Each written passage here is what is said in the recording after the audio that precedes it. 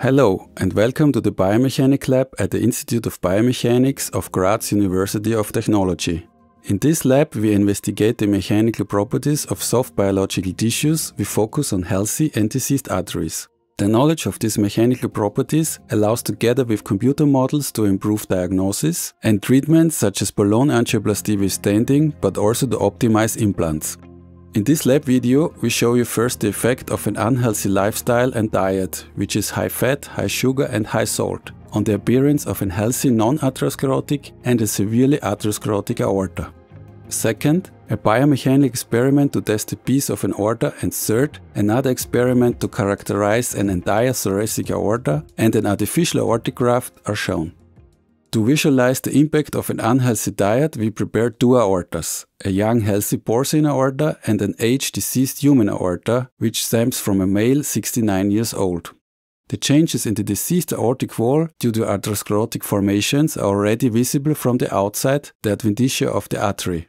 To reveal the inside and the atherosclerotic formations in the intima, we will cut both aortas along the axial direction using a pair of scissors. Cutting of a young and healthy aorta is much easier than cutting a severely sclerotic and partly calcified aorta.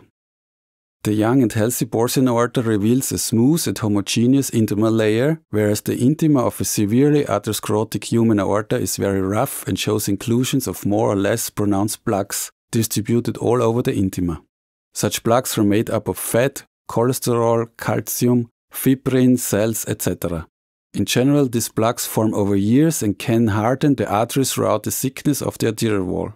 This hardening can be sensed through touching the aortic wall with a pair of tweezers. The young and healthy porcine aorta is very soft, while the diseased aorta is very stiff and brittle, even making a ticking noise. This experiment shows how the biomechanical properties of a rather short piece of an artery can be determined using an extension inflation test. In this test, the artery is first axially extended and then inflated to physiological conditions similar to those in our body. Axial pre-stretches range from 5 till 50% depending on the age, while physiological pressures range from 80 to 120 mm of mercury. During this test, the outer diameter, the transmural pressure, the axial force and the axial stretch are continuously recorded. Resulting pressure versus diameter curves are then used to compare the mechanical properties of healthy and diseased arteries. In this last experiment, we will show you how an entire thoracic aorta consisting of the ascending part, the arch and the descending part is biomechanically tested using a so-called MOOC circulatory loop. A MOOC circulatory loop is a device consisting of pumps, compliance chambers, pressure and flow sensors to be able to mimic in vitro the cardiovascular circulatory system of a human body.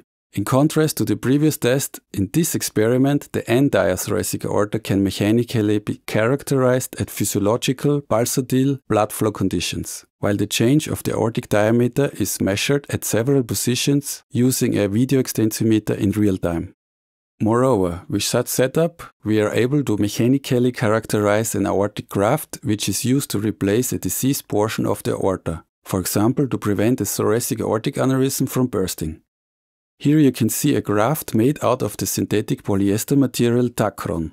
These MOOC loop tests allow a direct comparison of the difference in mechanical properties of the natural aortic tissue and the synthetic graft material.